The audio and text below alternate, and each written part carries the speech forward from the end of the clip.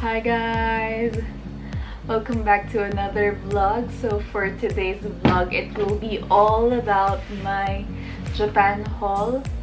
I've been to Japan just a while ago. Kakadating lang talaga namin, literally.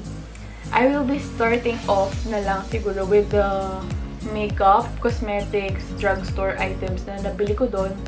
And then followed by the foods, yung mga ano lang, mga random finds lang doon na napili namin. And then next would be the clothing. Food and cosmetics are here in this bag. So let's open it. Nakita ko lang kasi ito ng mga reviews, kaya parang I just wanted to buy them. Yung mga iba naman nakita ko lang doon. Kasi guys, it's hard to resist temptation. Charot. It's hard to resist yung mga items dun sa Japan. Kasi super dami talaga. So, start natin dito sa Biore. Ito, Biore, guys. Ito yung Biore UV Watery Essence Aqua Rich. Nag-search kasi ako ng mga items. Yung Cosme, something like that. Yung mga top-selling items nila. And this is included doon. So, I just have to try it. Next would be this. Another Biore Skin Up. Ito. Ayan. Biore Skin Aqua Tone Up UV Essence. So, may tone up something kasi siya. Kaya, kinuha ko siya kasi sobrang addicted ako sa mga tone-up cream lately. So, ito, kasama kasi siya dun sa Cosme Awards. Kaya sabi ko, I should get this one also. Ito, size Lash version up. Formulated glossy curl base. Fragrance-free. Ito siya. Wala, it's something for the brows. Ayan. Bali, ito siya, guys. Yung pa-up niya is this one. Parang base lang ata kasi to. Tinry ko siya, para siyang, if familiar kayo sa Etude House Dr. Mascara Fixer, parang ganun siya. May mga konting eyelashes siya na mag-e-extend at itataas talaga niya yung eyelashes mo. Next one is, ito, dalawa to eh. Wait lang, hanapin ko lang yung kanyang kakambal. Kiss Me na mascara. Super, ano to eh, super love. Parang number 1 siya na sikat na, mascara sa Japan. Kaya, ayan, I tried them. I think wait, titignan ko lang yung description. This pink is parang ayan. This pink is pampahaba. And then, I think, tas itong purple is pampa-volume. So, the purple is volumizing and then the pink one is lengthening. I hope so. Tama ang sinabi ko. This one, Kanebo. Ito, Kanebo Rose Facial Wash. Evita Beauty Whip Soap. Cute kasi to kasi pag ito, parang foam na siya agad. Tapos pag pinrest mo to, aakyat yung foam mismo. Tapos nasa parang rose shape siya. Kaya gusto ko lang siya. So, I'll try this. Alam ko na, na-try ko na to nung nasa Japan ako. Pero wala mo siya masyado talagang parang hindi ko alam kung malinis yung face ko talaga nun eh. Pero maganda lang yung rose shaped foam niya. And then, this is another face wash na AHA Cleansing Research Wash Cleansing. Parang daming cleansing. This was recommended by my friend, Michelle Malyari. Hello! Sana watch mo tong video na to kasi special mention. Ayan, balian siya, guys. Itong mga pinabili lang niya to eh. Pero bumili din ako ng para sa akin kasi sabi niya maganda. So, I'll give it a try. Ito, it's the usual na top-selling. Ito yung number 1 cleanser nila eh. Shade of Senka Perfect Whip. Next, ito, mga Lululun mask. Sabi kasi nila guys, nagmamask daw dapat everyday talaga para maging mas maganda yung skin. Pero ako minsan Nakalimutan ko. Ito talaga yung super holy grail ata ng lahat ng tao. Itong Shiseido Baby Powder Pressed Medicated. This one. Ayan. So, yan. Ito ay pakalat-kalat lang sa Japan. And then, I got this another bro thing. Ito. Meron na ako kasi bumili ako ng una isa lang. Tapos, tinry ko siya. Sabi ko, ang ganda niya. That's why I bought it again. Ang maganda kasi dito, guys. So, ito yung side na pencil part. Ayan. Yan yung pencil part niya. And then, on the other side, yung another is the spoolie. Meron siyang spoolie. Ayan. Tapos, the last thing is, meron siyang powder. Ayan. Parang, ay, wait. Sorry, guys.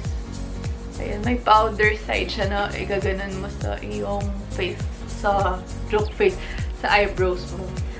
So, I got this, parang rosette yung brand niya na peeling gel. Ayan.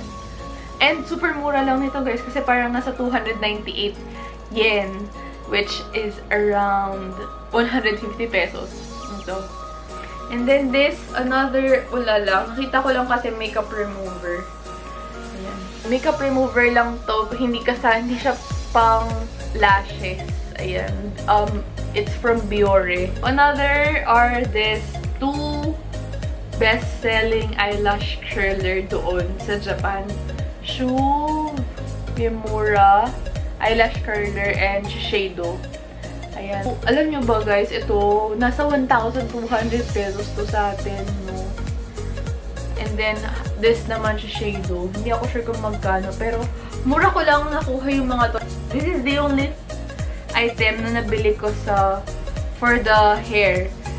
Ito, bale, from Shiseido din siya na Fino Premium Touch. Ayan, Fino Premium Touch. Parang hair mask siya na ginagamit lang for 1 to 2 times a week. So, next would be yung food naman na mga nabili ko. So, yung mga to lahat binili ko sa Don Quixote kasi andun na nga siya lahat. So, first off would be this. Diba? Kinain ko to eh. Tinanggal ko. This is tiramisu chocolate in matcha flavor. Ayan. Sabi kasi nila masarap. So, I have to try it. Parang coated almond. Na yung coating is matcha. These items na nabili namin sa Umeda Sky Building sa Osaka na to. So, it's called Warabi Mochi. Ayan. Super sarap nito kasi nung nasa Umeda Sky Building kami, nagtitingin lang kami ng place to eat. Tapos, biglang may mga free days. Tinry namin. So, we got this brown sugar. This is a brown sugar. Okay, and then, this is, I think, ito, soybean. Parang soybean yung flavor nito. Parang ito yung original. Ito, super sarap nito, as well as the brown sugar. And, syempre, nasa Japan tayo. Hindi tayo magpapahuli sa matcha. Ayan, this matcha. Tapos ito, yung Pocky, wala lang, green tea. I love green tea, guys. Kaya, ayan. So, I have to try this one. Ito, Pocky ulit na Sakura matcha naman siya na hindi ko alam, baka strawberry something. Tapos parang 9 sticks siya inside. Ito, macadamia.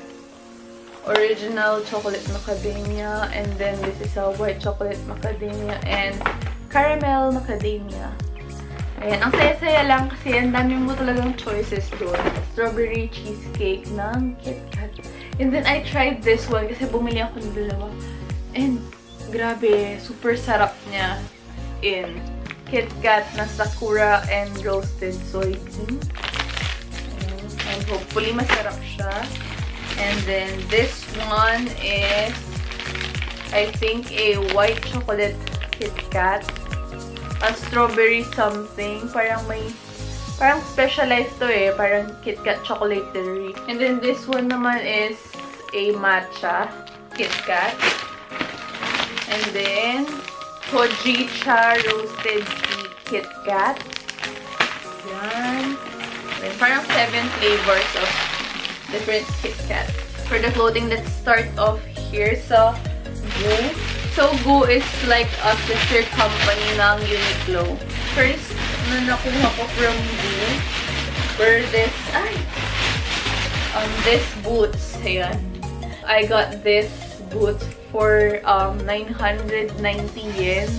So, it's around 490 pesos. O, diba? Sa halagang 490 pesos, meron ka ng boots. And then, this coat naman that I got from Goo also. Nakuha ko naman to sa Ginza. Goo Ginza sa Tokyo na. And then, ito talaga guys, 5,000 yen siya. Tapos, pero if member ka ng Goo, you can get it for only 2,500 yen. Tapos, tinanong ko kung paano maging member. Alam niyo ba kung paano? You just have to download the Goo app. So, yun. Dinownload ko na lang yung Goo app. And then, I got this for 2,500 yen.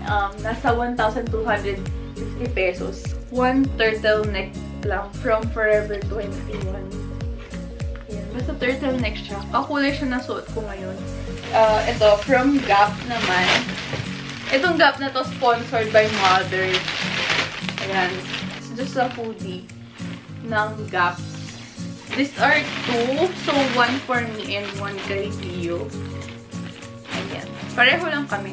Kasi I really love, ayan, same couple shirts and everything. Ganyan. Let's go sa Uniqlo. So, starting off sa Uniqlo, ito, yung pinabili to ni Leo eh. Gusto daw kasi niya to.